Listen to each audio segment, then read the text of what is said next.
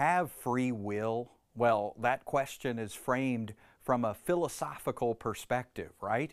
I mean, the idea of fate and free will, those are the sort of things that are debated commonly among the Greek philosophers like Plato and Socrates and Aristotle. But what does the Bible say about free will? Well, the reality is it's never mentioned, at least not with that terminology. But what we do see in Scripture is that we are born in sin. We're born in Adam, and we're born in the flesh. We've got a serious problem, and we are certainly not free at the outset. We are born into a condition of being addicted to sin. That means that our decision-making is certainly controlled by the power of sin. We're swayed in one direction rather than the other. And as a result, our righteousness is like filthy rags. And then, of course, we can't possibly please God because we're not made new and we don't have faith in Him yet. But something radical happens to us at salvation. You might say it's a heart surgery or a DNA swap. Out with the old and in with the new. What does that mean? Well, your old heart is taken out. It was a wicked heart. It was a deceitful heart. It certainly wasn't free. It was bound up. It lived in bondage to sin. But now you live in bondage to Christ.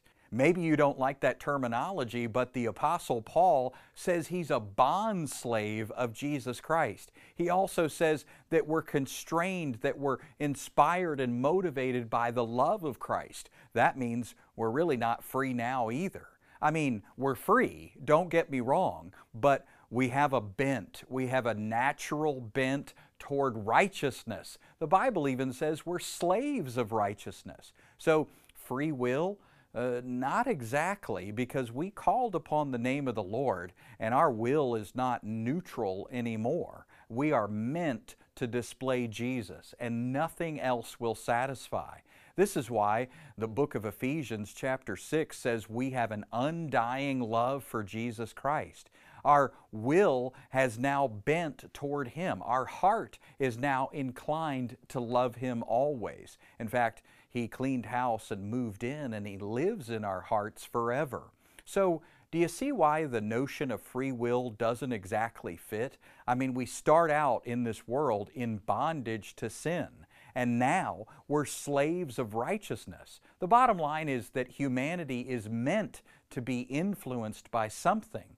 We are always walking in dependency on some sort of thing, and at first, we're living in the flesh, and we're getting our identity from the flesh, and we're slaves of sin. That's our very nature, our very core, our heart. And then we meet Jesus. We call upon the name of the Lord to be saved, and He does exactly that. He changes us from the inside out. We're no longer slaves to sin, we're slaves to righteousness. We're truly free by being bound to Christ forever. So free will, it just doesn't fit.